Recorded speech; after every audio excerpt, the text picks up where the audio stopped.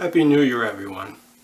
First of all, I want to thank you all for all of your positive comments and helpful suggestions on my first few videos. I have quite a few ideas for more videos floating around in my head on different aspects of boas and keeping them in captivity. So if you like the contents of this video, please subscribe to the Brian Boas YouTube channel for more videos.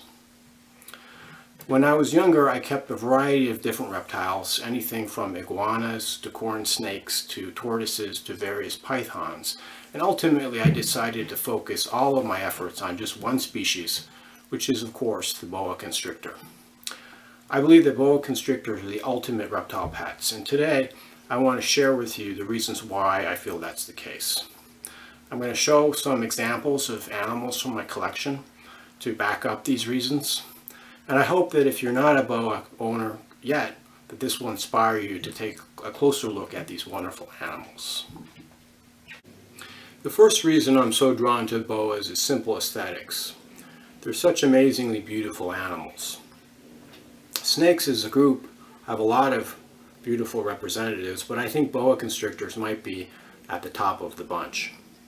So looking at this subadult Suriname red-tailed boa, you can appreciate the bright red color of her tail, as well as the intricate pattern markings, the contrast between the saddles and the background color, and then the beautiful wedge-shaped head with these exquisite facial markings. It almost looks like a work of art. I also love the musculature of boa constrictors. They might be nature's perfect ambush predator, and natural selection has designed them exquisitely well to fulfill this role in the environment. Another reason why I'm so drawn to boas is their diversity. There's just so many different types of boas available in captivity now. There's literally something for everyone. They come in all different sizes, shapes, colors, and behaviors. Everybody thinks that boas are such giant snakes, but this simply is not the case. This is an adult male croaky boa constrictor from a small island off of the coast of Belize in the Caribbean. This guy is about 7 years old. He's about 4 feet long, and he's not going to get that much bigger than this. Boas live in the wild from northern Mexico all the way to Argentina, as well as on numerous islands in the Caribbean. And they've evolved into such a variety of different forms in their natural habitats. There are now at least several dozen different locality-specific boa constrictors available in captivity. And the goal of the locality breeder is to maintain boas in a genetic state as close to their natural state as possible. They only want to breed together animals that they know can be traced back to a specific location, such as the Croaky Islands in the Caribbean. Looking at the differences between the different localities can really give one a deeper understanding and appreciation of evolution. In addition to the great diversity of all the locality boas, there's also a great amount of diversity in the other main category of boa, which is the morph boa. So the goal of the morph breeder is to take naturally occurring pattern and color mutations which have cropped up in captive boas in the last few decades and breed them together to create these living works of art. This is known as a VPI T-positive junglo boa. In future episodes I'll touch on what those genes are. But you can see the unique appearance of this animal. So at this point in boa breeding, these animals are really fully domesticated animals. They're really no different from a domestic rat, hamster, or even your cat in terms of how different they are from their natural counterparts. It seems to me that in the boa breeding world today, there's really two distinct camps. There's the morph breeders and the locality breeders, with something of a rivalry between the two groups. And I don't really understand why this is the case.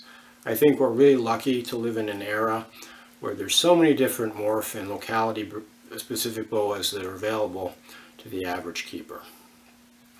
This is an animal which I think is kind of cool because it's a locality specific morph.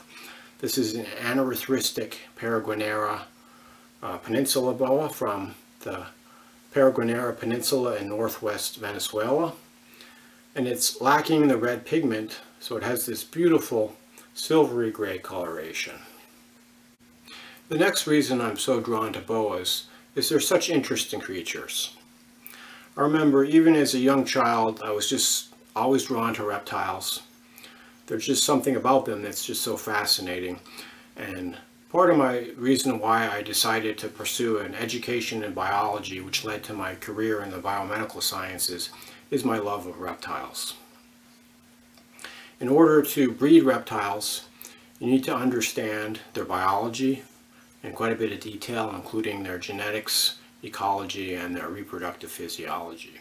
So if you're a science geek like me, you might have a natural attraction to these animals.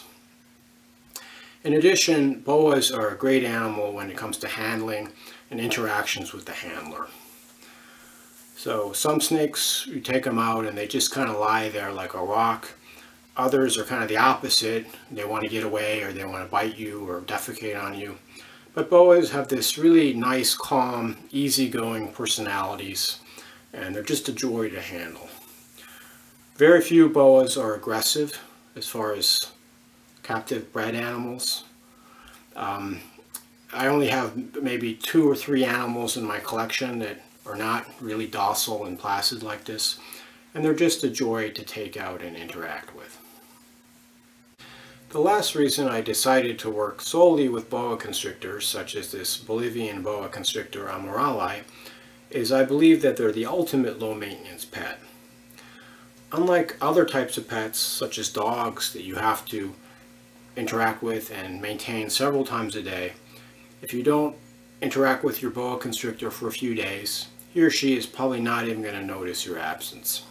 In fact, you can even go on vacation for up to about a week or so, and as long as your animal has the proper cage set up, he or she is going to be completely fine. Boas are very quiet. They're hypoallergenic if you're allergic to fur and feathers, and you can maintain a very impressive size collection in a relatively small space. For example, you can keep a collection of 9 or 10 insular dwarfs, such as the qualkey and the cocker-key boas, in a rack system that really only occupies the corner of a room. The husbandry of boas in captivity has been very well worked out in the last few decades, and there's many excellent books and other references that go into a lot of detail about how to maintain them. Boas are really easy pets to maintain, provided you have the right background education.